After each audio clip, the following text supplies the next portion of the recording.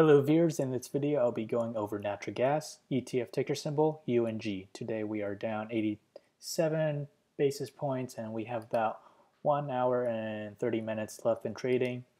On the 1 hour MACD, we do see the MACD slowly turning negative, and we are dipping lower. On the 4 hour chart, we do see a reversal. On the 4 hour MACD is approaching positive zone, and we seem to be at immediate support.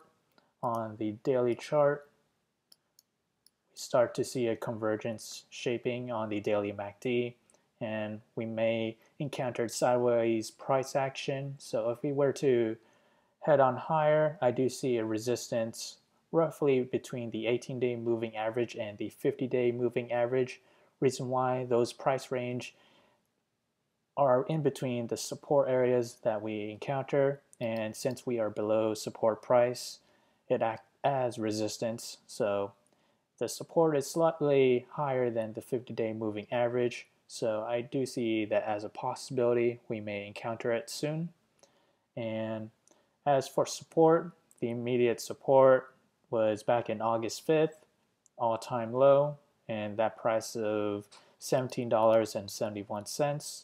So if we were to move on higher, that price movement is roughly around 8.2 or 8.3% move higher.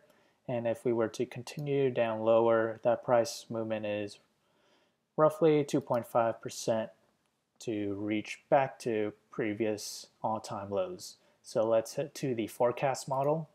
On here, I'll go day by day where natural gas would head to in next coming days. So we have 1 day out, 2 days out, 3 days out, 4 days out, 5 days out, 6 days out, 7 days out.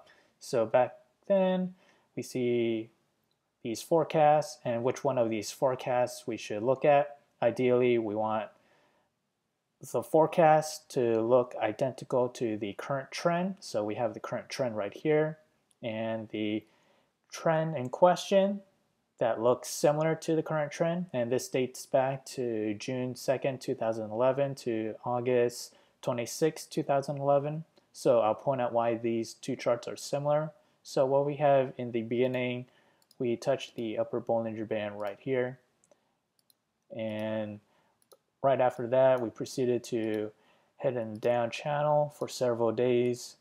We proceeded to break that down channel to touch the upper Bollinger Band right here, but we proceeded to head down lower as a result. So we see this price action right towards the end, and let's just drag this down lower, and let's just make this, let's say, purple, since it's below the middle Bollinger Band.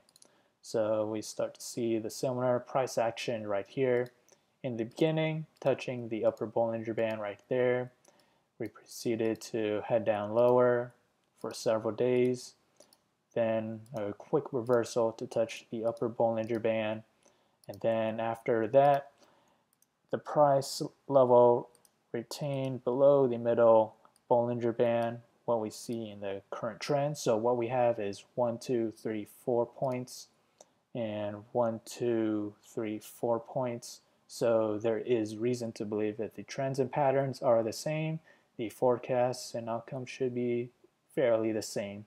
So again, the trend we took a look at was June 2nd, 2011 to August 26, 2011. Back then, natural gas was up 26 basis points, so not much higher and not much lower. So slightly on the upside. And that is all. If you enjoy this content, feel free to like, comment, subscribe, and thank you for watching.